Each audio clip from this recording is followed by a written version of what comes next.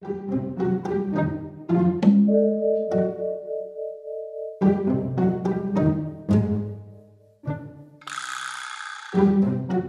friends, and welcome back to the Curated Home. We are halfway to Halloween. Can you believe it? Yes, we are halfway there, and I am all for it. Now, fall and Halloween are my favorite time of the year, and I know that it is the favorite time of the year for so many of you that are watching me. And for those of you that are not fall or Halloween people, you might want to skip this video. Some of you might be really into fall, but you're not Halloween people. That's okay, because today we're doing a craft that kind of fits in either bucket. We're going to make a rusted, primitive, or if you're not into primitive, it just looks very fall, old, you know, old looking tin jack-o'-lanterns. And they're not scary, they're very cute and quaint and would fit in pretty much any fall decor. You can actually not use the jack-o'-lantern face. You could turn it around and use the back of it. What we're gonna do with this pumpkin is basically turn a plastic 97-cent bucket candy jack-o'-lantern from Walmart into a rusted, beautiful piece of art. And I have already filmed all of it. I'm piecing it together, and I hope you enjoy this project. So for the Halfway to Halloween project, I'm going to transform these plastic pumpkins that were 97 cents at one time at Walmart. And I remember I got the blue because that's all they had left when I went to go get them. And what I tried to make was the tower, and I put witches' hats on them. It did not work out well because I wanted them to anchor my door outside, and I did not secure them with anything but hot glue. I should have used E6000 as well. And I also did not seal them, so the paint peeled. I mean, it was just one of those beginner projects years ago that did not go well. But I held on to these, pulled them apart. I got all the glue off. Now what I want to do is spray paint them black again. And I think the reason I thought I'd spray paint is because the inside is that color blue, and I don't want them to look that way. I want to do the rust color inside as well. So I'm going to start with just spray painting them all black. This is my spray paint area when I can't go outside. I just put these cardboard pieces up. I have my Lazy Susan here, and I'm just going to spray paint these bad boys and let them dry. I'm actually going to try this metallic gold and see if I like this better, because this might be easier to do a rust effect on than the base black. So we're going to give it a shot.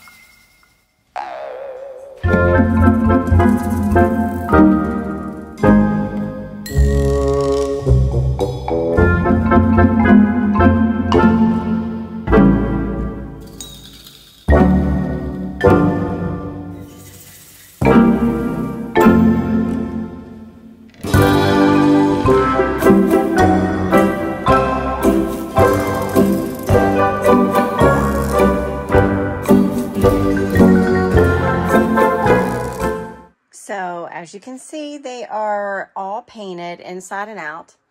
The very bottom, I painted on this one, the first one, and then thought that was a bad idea because it's going to stick to the plate. So I didn't paint the bottoms of the others. I'm just going to do my own like metal covering. Nobody's really going to see the bottom. So as long as I just do something on the bottom later, it's fine. This way they can dry everywhere but the bottom. It's going to take a little bit to dry. I did a very heavy coat. And I'm okay with some of the dripping that I have on a few because I went heavy because I'm doing the rust technique. So it's going to aid in the process of, you know, that of rusting it anyway. Any imperfections are going to work to my advantage. I just needed a base cover, and this is perfect to use spray paint for, because it adheres nicely to plastic, number one. Number two, it's a much faster process than doing all this by hand. And three, spray-on paints come in a wide variety of effects and colors. So don't sleep on the spray paint. If you're intimidated by it, don't be. Practice on something that you're okay with having imperfections on. I have spray painted a ton of things. The only thing I haven't attempted to spray paint yet is furniture that I'm repurposing, because as you can see, I have a heavy hand. I'm not very smooth when it comes to the spray paint from the can. It might be different if I got one of the sprayers and did a professional sprayer attachment to the can. That I probably would be better at, because you can disperse it a little bit differently. But coming straight from the can, it's hard to have that control. So I don't use it for furniture flips. I only use it for projects and crafting. But they're drying nicely. This one is, oh, that one's pretty much dry. I'm still going to seal them, but I might actually seal them and then do the rust technique over top. I'm not sure, because the sealing part I'm iffy on, because what I'm thinking is I'm definitely going to need to add some rust color. And this is kind of what I come up with. You can buy kits from Hobby Lobby, rusting kits, but I'm going to try using some of this copper metallic. And then I'm going to go over it with this to give me that color. I'm also going to use some of my Art Deco paint. This is the color Cinnamon Stick.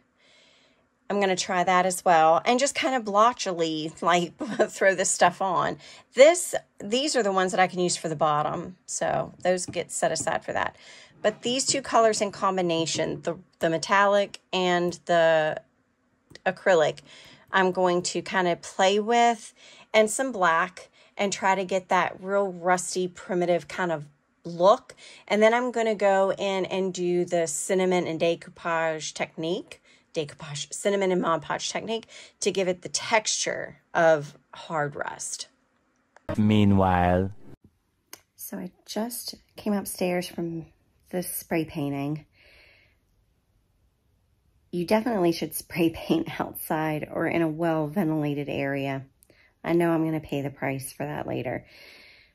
But it's raining outside, so I can't do the spray paint outside. I could have done it in the garage, but I really don't want to do it in the garage either. Doing it in the basement in the craft room is fine. I've done it before. The smell goes away in a few days. So the pumpkins are dry. It's the next day. And now I'm going to start that rust effect on them. Maggie has her little bed over there. Yeah, I craft twist my mom. Yes, I do. So I've just put some of those colors down that I wanted, the black chalk paint. I'm going to use to fill in the eyes and the background of the mouth. I'm also going to use some of that black probably to just add another layer and texture to the paint technique. This is the metallic copper, and this is the acrylic cinnamon stick color.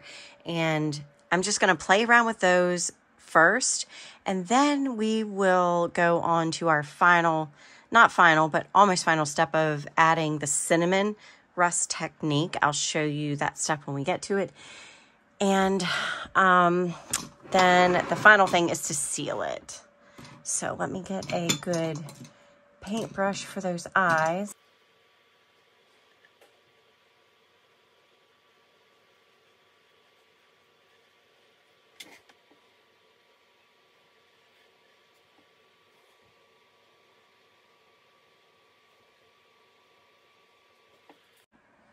So we have the eyes, the nose, and the mouth painted. Now we're going to start adding those other colors and see what we come up with. So what I've found that makes the best rust color is using a combination of the Cinnamon Brick Acrylic Deco Art paint and the Copper Metal Metallic paint, along with a little bit of black. If you mix those together, you're going to get this rust color, and that's what I like. So you're going to continue to mix, and what I'm finding is, because I'm only mixing a little bit at a time, because I don't want to overmake this color, I'm mixing as I go, you're going to get variations of that rust color based upon how much you mix and given when you mix and all of that, which is great because the effect in true rust is like, it isn't perfect. You don't get a solid rust color. You don't get like solid rusting over a piece. It's you know, darker in places, less rusted in some places. The actual color of the piece is coming through in some places.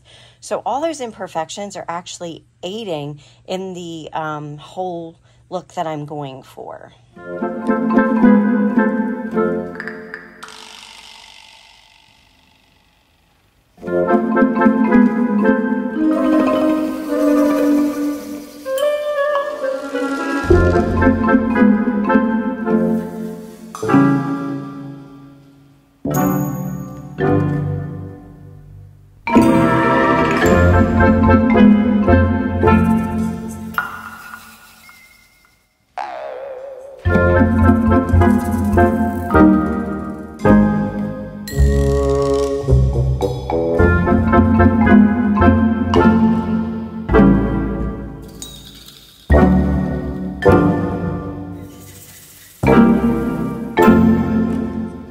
So now that it is all painted, I am going to cover it in cinnamon. And literally I'm just popping the top on the cinnamon, and we are just going, well, I'm not going to pour it. I'm going to shake it. But we pop the top and we shake. I will start, I'm just going to give you a quick little, while the paint's still wet, I'm just going to show you a little bit of how I do it, because I'm going to need 2 hands for this, and I'm in gloves, so it's going to be a pain to try to get this in my tripod, so I'm just going to hold the camera. But I'm just going to go all over like that. Once it is covered in cinnamon, like this, I'm going to go over it and brush the whole thing with Mod Podge. It does get a little gooey and messy, but continue with the process. Just keep painting it. And what it's going to end up looking like after you've painted it with the Mod Podge to seal it is it's going to be this kind of a look. It is already starting to dry. I'm going to let it dry for 24 hours.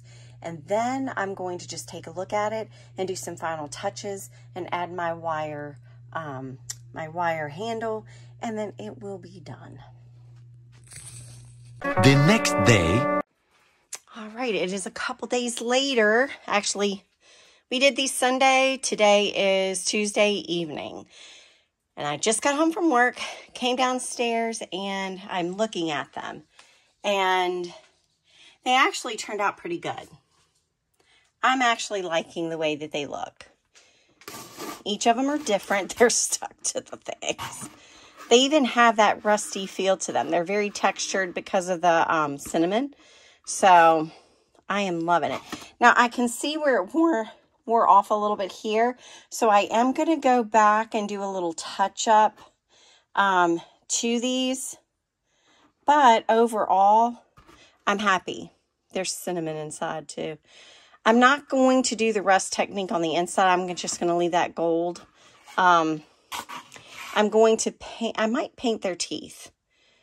I'm not sure if I'm going to do like a cream kind of aged color to their teeth or not. Like a tannish kind of, you know, like a grunge color or not. I'm not sure. So we will see. But I am happy how this turned out. I'm loving it. I'm not sure if I'm going to touch that up. Yeah, I'm going to touch it up with Mod Podge and cinnamon.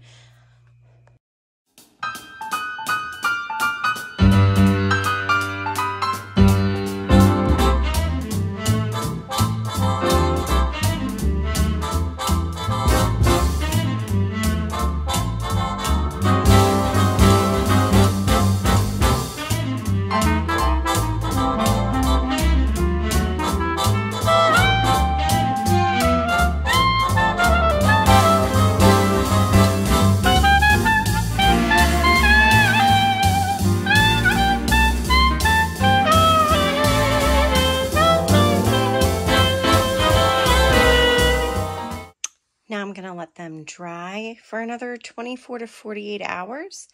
And then I'll see if they need any touch-ups. And then after that, I will seal them, add the handle, and this project will be done. Okay, I lied. We're actually going to add something else. I want to make a lid for the pumpkin. I want it to look like the pumpkin top with the stem has been cut off. So to replicate that, I am going to use Model Magic, and we are going to, I found a lid, a plastic lid that would fit on top of the pumpkin. I'm going to use that as my guide to work the clay out to the edges to give me the base form.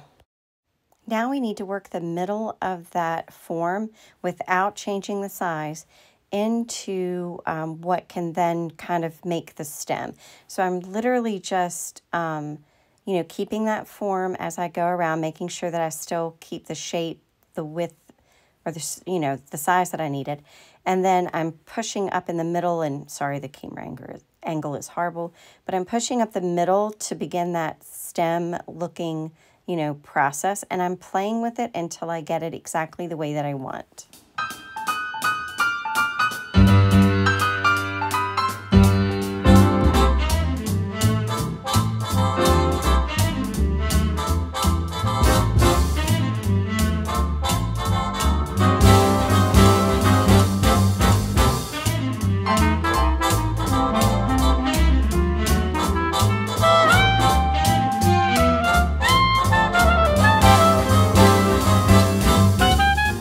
Now that I have it the way that I want it, I'm going to add some final detailing by using just a wood dowel, like a skinny skewer, and I'm going to just make some markings so that it looks like, you know, it gives it some texture and depth. And then I'm going to make those lines all the way around the base so it looks like those realistic lines that are in the pumpkin.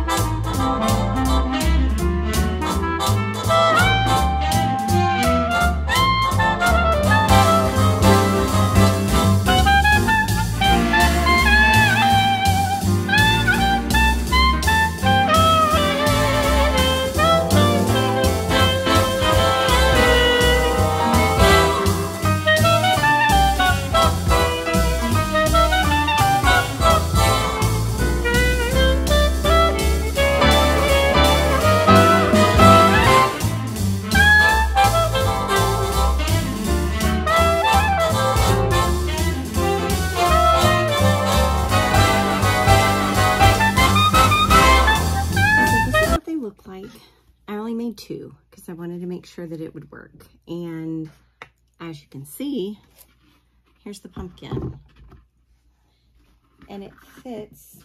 Let me show you. It fits right on the pumpkin. See? Now it's not exact, of course. It doesn't fit down inside, but because this is kind of foamy, I guess I could still kind of manipulate it in. But anyway, that's just to give you an idea. Now let's paint these. So what I'm going to do is use that same mixture of colors. There's 3 colors, and I'm going to get that, try to match that rust color for the base. Just going to mix until I get it the way that I want. That beautiful rust color. And then, of course, the cinnamon's going to darken it up even more. So, just gonna keep on mixing. And then the stem part, as I go up the stem, this is for the base of this lid. And then as I go up the stem, I'm going to darken that color up, or maybe lighten that color up. I don't know. I want to give it a different color than the rest of it. And I probably will not do the rusted technique on the top. Or maybe I will. I don't know. We'll see. All right, so I think that's a pretty good match, or somewhat of a match. Actually, that might be a little dark. That might be a little dark. I think I need to lighten it up a little bit. So I'm going to go in with a little bit of that.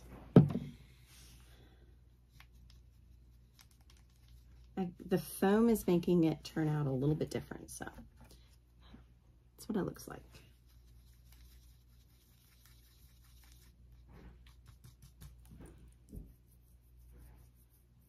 Yeah, that's better. So I'm just going to cover these and I'll check back in. Now, while our lids are drying, there's the other option, and that is using floral foam that you can get for just a few dollars at Hobby Lobby. We're going to use that, and I'm going to clear off some space here so I don't, it's just the floral. I got the long ones. They come in different like bendable, you know, textures or strengths or whatever. This is going to be the perfect length. I'm not sure if you can see. This will be the perfect length once I put it through each of these holes. And what I'm going to do is thread it through the hole. It's been Mod Podged up, so I'm going to have to use my handy dandy little pinchers and create that hole again. There we go. Pop that hole. All right, and I'm just going to thread it through to the inside, bring it up, and give it a little bit of a twist. I'm not done. No, we are not done, because we're going to cover this to give it the texture of being kind of rusted and vintage. We're going to do the same thing. We're going to add some stuff to it to get the look that we want. So I'm just going to do that and then kind of twist it up to make it nice and secure. So there I have my little bucket. Now I need to get you guys a better angle here. So, and I'm trying to do this carefully. I do not want to get anything on my sweatshirt here, but I want to back you up so you can see. There we go. Maybe if I raise you a little bit. Haha. So now we have our little thingy there. Oh, I can't wait for those lids to be dry. I'm so excited for this project. Oh my God. This is one of my favorite things. This is one of my favorites that I have done to date so far. I'm so excited about this one. Oh, and it smells like cinnamon because it is covered in cinnamon. Covered. Anyway, so then you have floral tape, and I got this, I don't think it has the color on it. Yeah, it does. It says brown stem tape for $2.99. So I'm going to use this brown stem tape to cover this. It's going to give it a nice little bit of a texture. But look, it already looks a little bit rusted. And what I could do after I get it covered, what I might do is, let me get this roll started here. There we go. Okay. And you could have rolled it before you attached it, but I want to cover this up so it's not sharp. So I'm going to go ahead and start my rolling. I'm going to back up so you can see better. And if you've never done this before, it's literally just, it sticks to itself. So you're going to give it a little bit of a tug as you roll it up. And what I'm going to do, and you don't need scissors, it's tacky, but not real tacky. I'm going to work in sections because it's easier that way for me. And you're going to pull it taut and wrap and pull it around. And you're just going to keep covering until you get it covered all the way around. And it broke off. It breaks off easy. It's just meant to cover, it's kind of like a camouflaging effect for floral wire. That's all this tape is.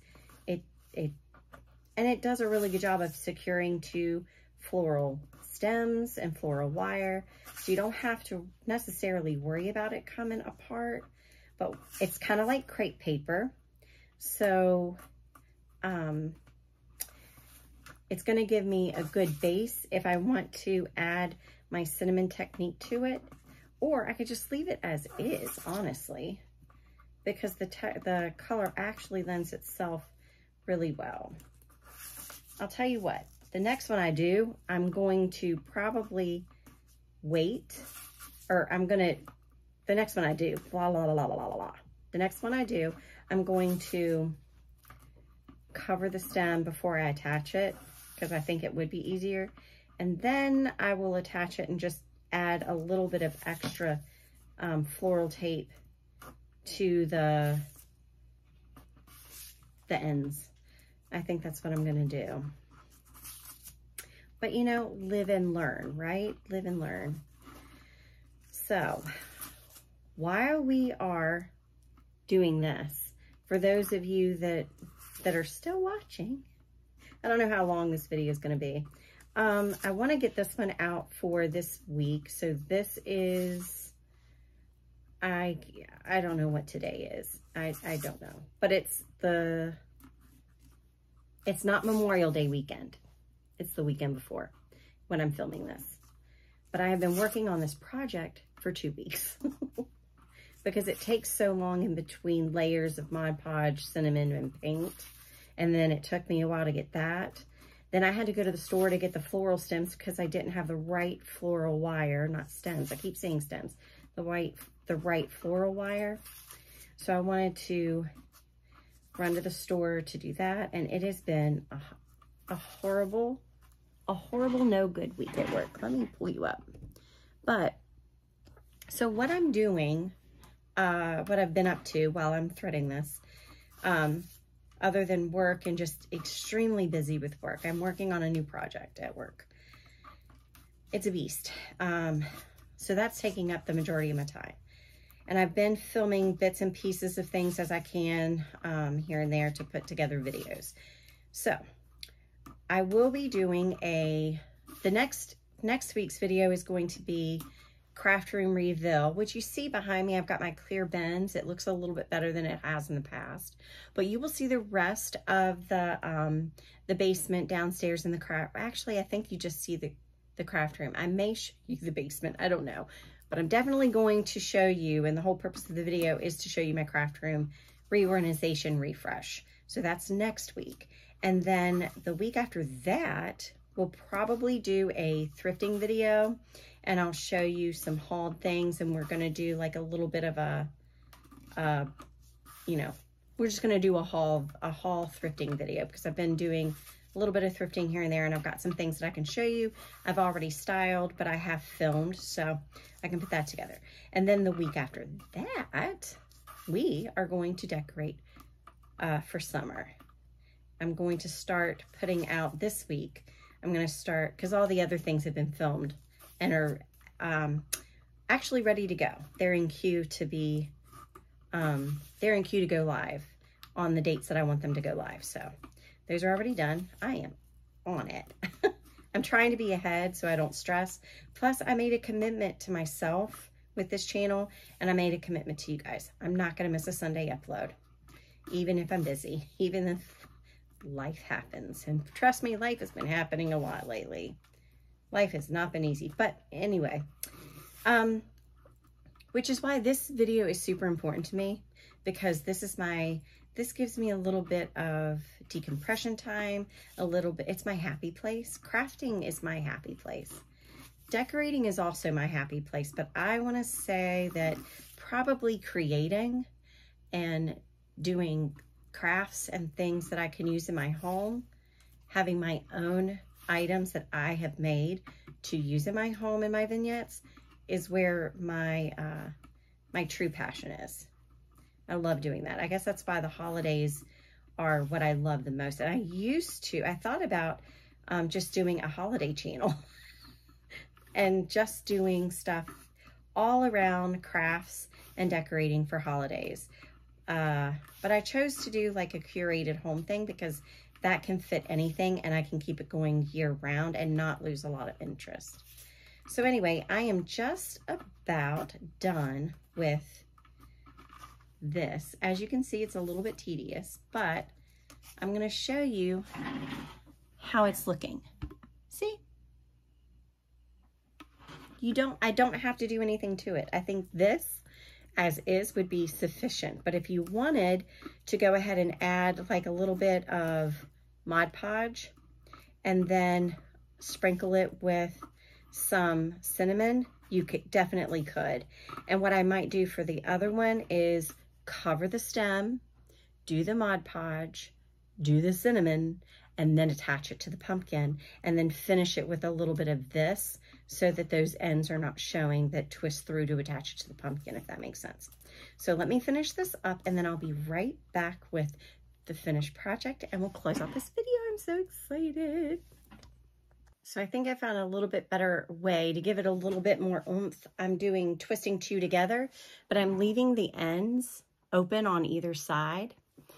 So we're gonna twist these.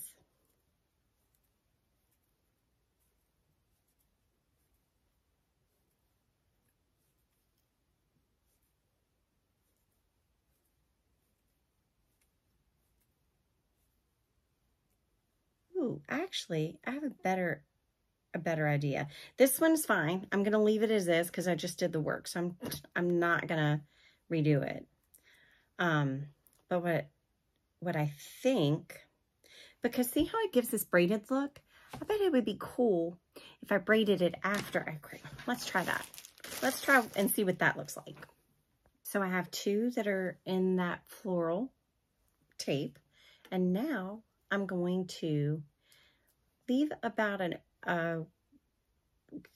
inch or so of them on, inch and a half or so unwound together, and then I'm going to just begin twisting the stems together. So it kind of resembles wire. Now what I'm going to do is get a little bit messy. I'm going to use this Mod Podge Ultra Spray On all-in-one glue sealer multi-surface indoor outdoor. No brushes, durable, and non-tacky. It kind of is tacky at first, but it dries non-tacky. I'm going to spray this on this, and then I'm going to sprinkle the cinnamon on top and see what that does.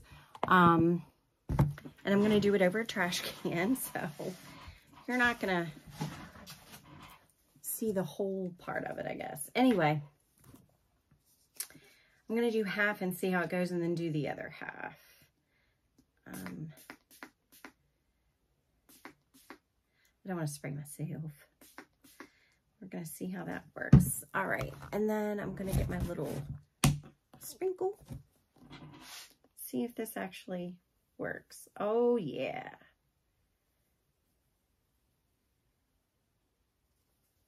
I go through a lot of cinnamon. I'm going to need more cinnamon after this is all said and done. Now, it gives it a little bit of a rusted look. Let me show you. See? And then all I'm going to do is respray it to seal the cinnamon on there.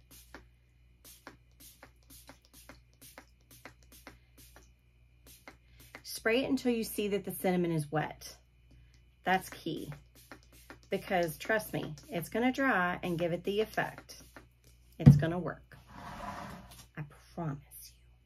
So now that I have that side done, I'm going to carefully do the other side.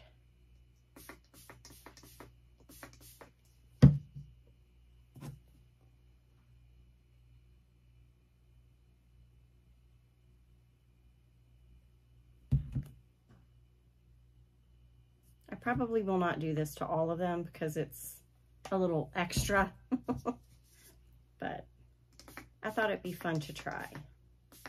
Can't hurt, right? All right. Plus, you can always do this after it's attached. It's just gonna be tedious. All right, so this is what it looks like. If you can see, sorry. not focusing. That's kind of what it looks like. And when it's dry, it's going to give that texture of like rusted wire. So I'm going to finish assembling all these, and then we actually are going to end this video.